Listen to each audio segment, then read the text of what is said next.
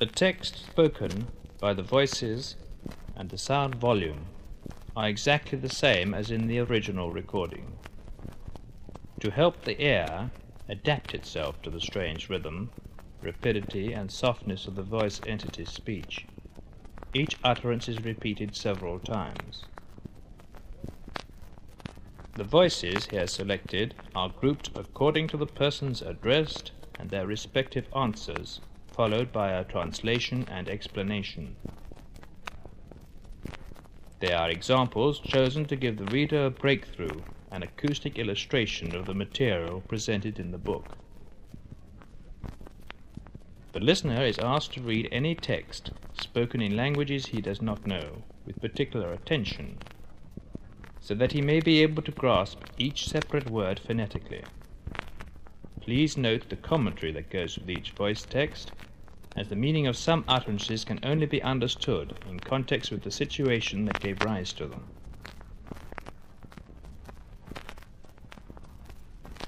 The first voice is that of Margarete Petrautsky, who had told the experimenter during her lifetime that she did not believe in an existence after death. After her passing, the experimenter asked her how she felt in the beyond, and a voice, identified as coming from Margarete, answered, "Bedenke, ich bin."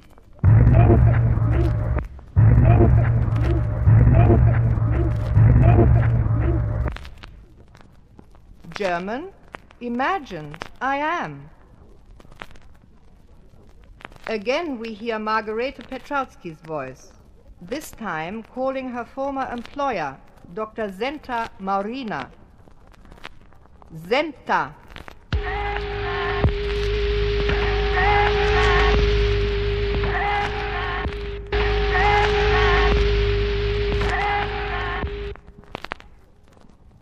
Now the experimenter asks if Margarete can hear him, and a voice replies, "Kostja, ja."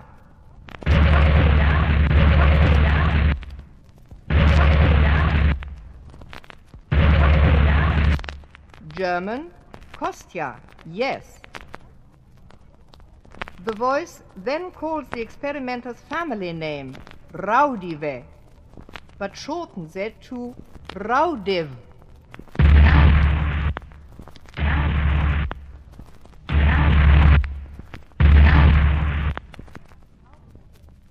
And now we hear in Latvian and German, Koste, tu tik na.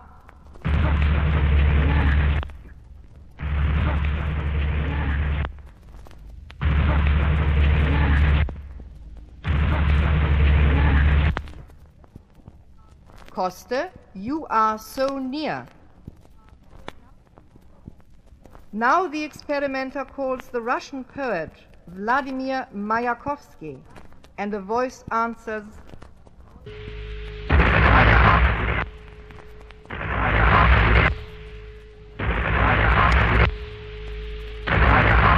Mayakovsky.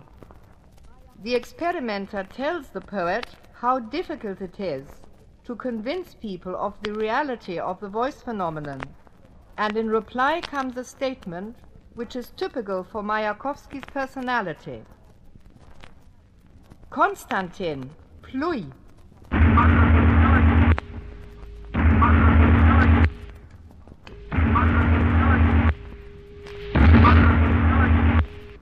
In Russian, Konstantin, spit on it. The experimenter talks to his former teacher, the Spanish philosopher Ortega y Gasset, and the voice calls out, Ortega.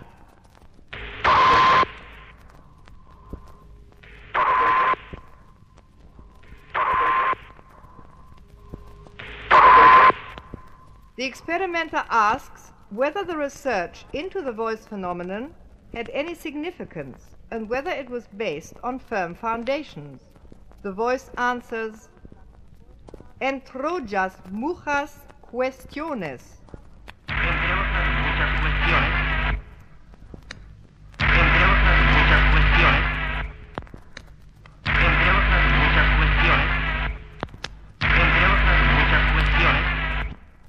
Spanish. You will solve many questions. A Latvian voice then breaks in with a statement that could be interpreted in various ways.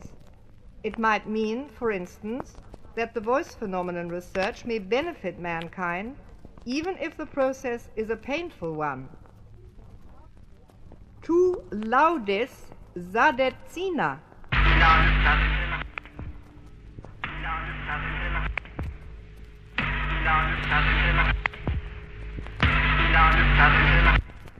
Latvian, you are burning people.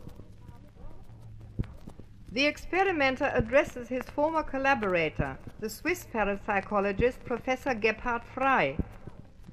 Beset by doubts, the experimenter begs Professor Frey to give his name, and a voice answers, Frey. Frey. Frey. Frey. Then, in Swedish and German, Du sowas willst nicht glaube.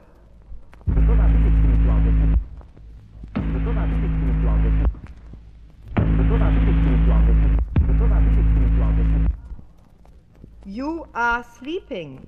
You do not want to believe. In another recording, the experimenter remarks that people do not believe in life after death, and a voice answers, So sind sie.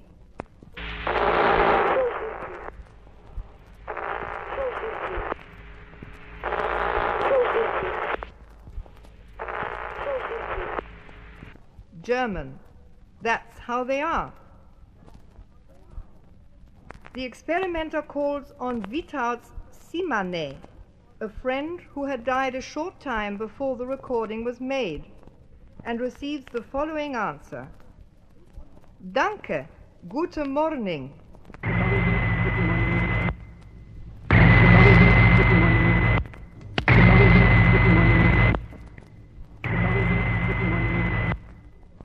German and English. Thank you, good morning. Then the friend gives his name, Vitauts Simane.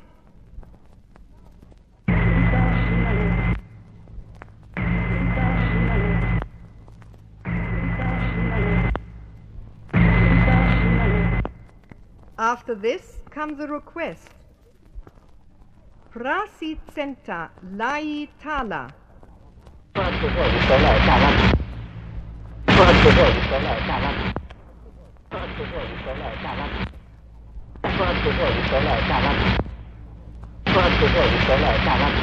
Latvian and Swedish. Beg Zenta to speak. And then Musu Zenta Recisos.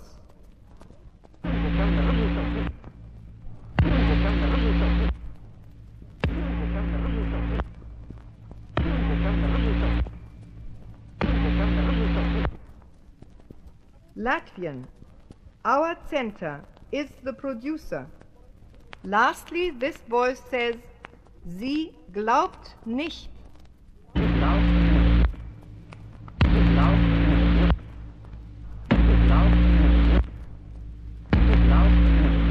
German.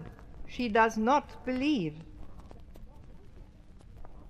Once again, the experimenter addresses Professor Gebhard Frey and asks whether he thinks the voice phenomenon research necessary and what, in the professor's opinion, its final goal should be.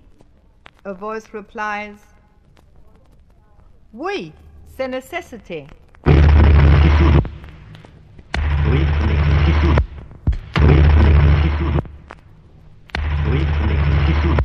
French and English. Yes, it's a necessity. The voice urges the experimenter. Konstantin, arbeiten.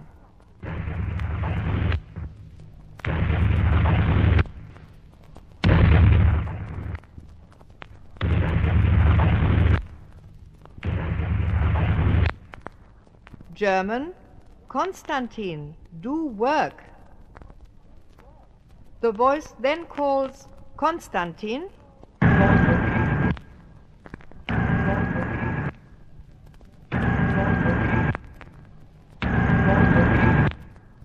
and lastly, Raudive.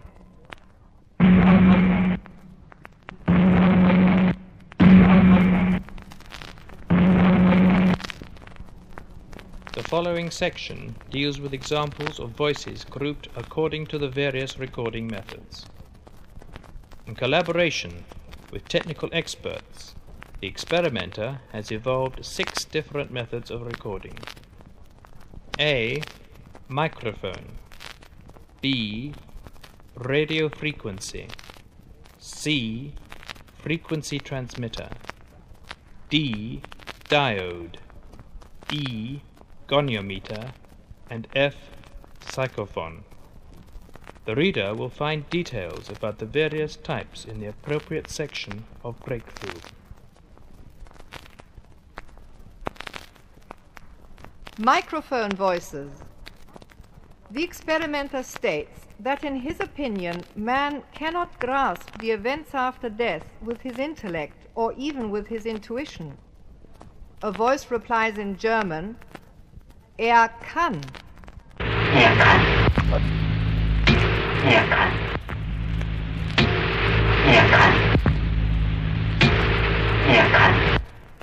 He can. At the end of a recording session, the experimenter says that he is tired. A voice comes in with "Bonne Nacht."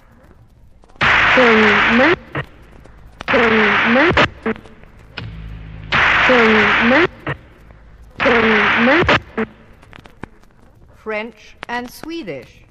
Good night. A request by the experimenter that the voice entities should tell him from where they came is answered by a voice saying, "Seelisches Land."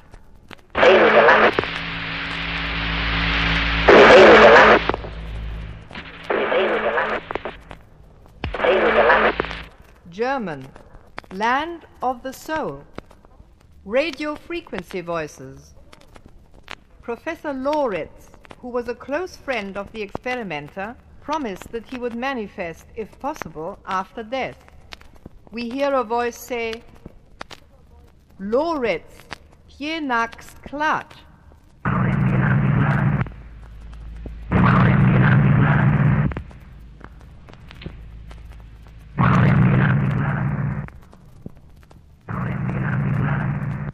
Latvian, "Loritz will join." A female voice, probably Margarete Petrautsky's, says, "Eine Nottote."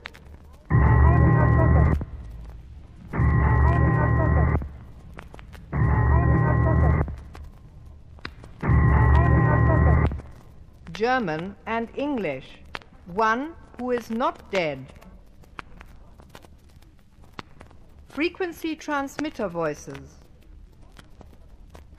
Koste, tu te tova mote.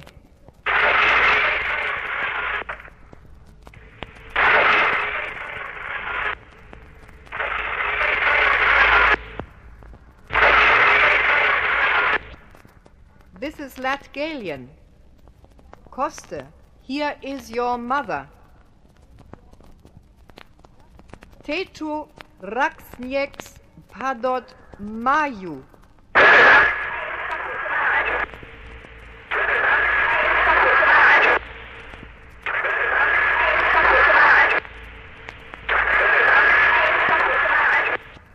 Latvian, you are the author here. Give me a house.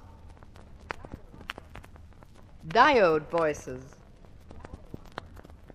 The voice of an entity whom the experimenter does not know, but who calls herself Agnes, a helper, probably remarks here on unfavorable recording conditions. Agnes, furchtbar slickt.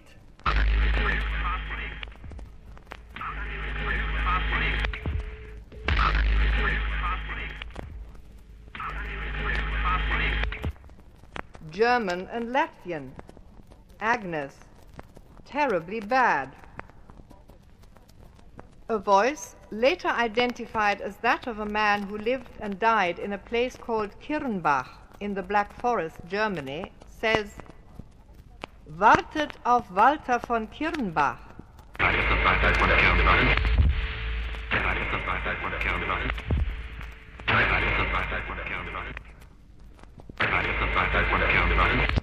German. Wait for Walter from Kirnbach. A voice calls James Joyce.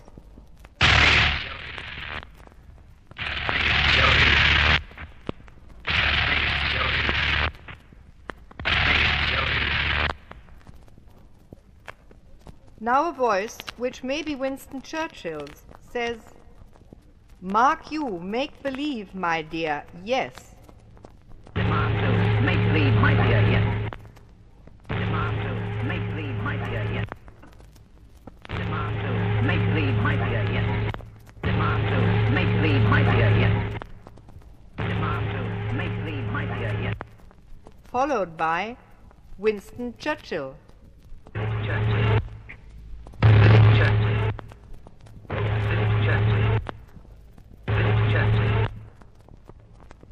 The following sentence, heard at the end of a recording session, indicates that the voice entities have their own transmitting stations.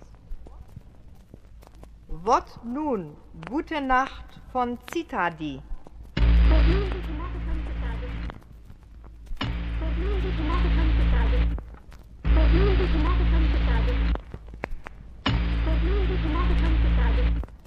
Russian and German. Now good night from Zitadi. Goniometer voices.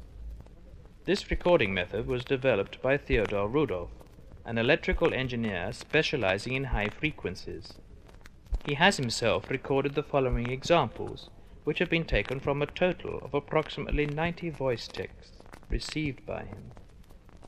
The voices have the same characteristic features as those recorded by other methods.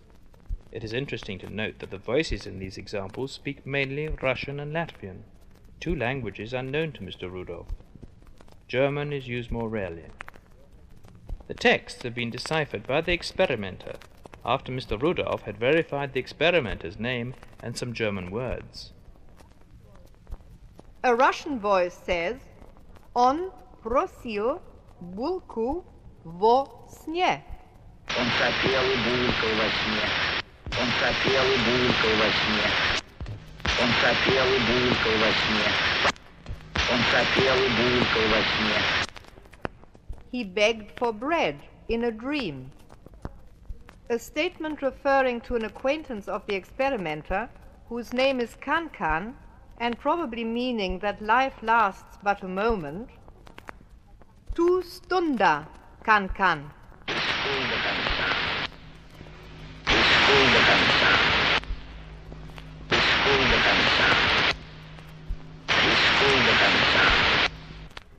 Latvian.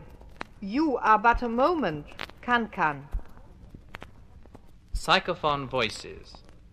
This method was evolved by Franz Seidel, electrical engineer from Vienna. His apparatus has produced some very plainly audible voices. These bear the same typical traits as all other voices recorded by different methods. Again, Russian and Latvian are the main languages used, together with some German, though Mr. Seidel also does not speak either Russian or Latvian. The word Flussigon, which is used in the following sentence, does not exist in the German language. It may be a corruption of the word fluidum, which means, in a symbolical sense, atmosphere or magnetism. The voice says, "Du hast kein Flussigon."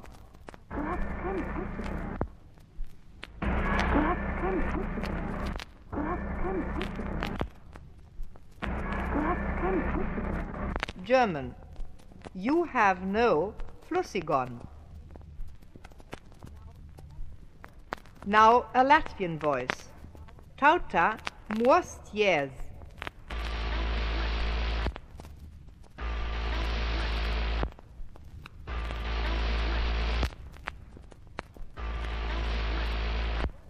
People, awake. And in answer to a question as to who is speaking, a voice replies, Toti.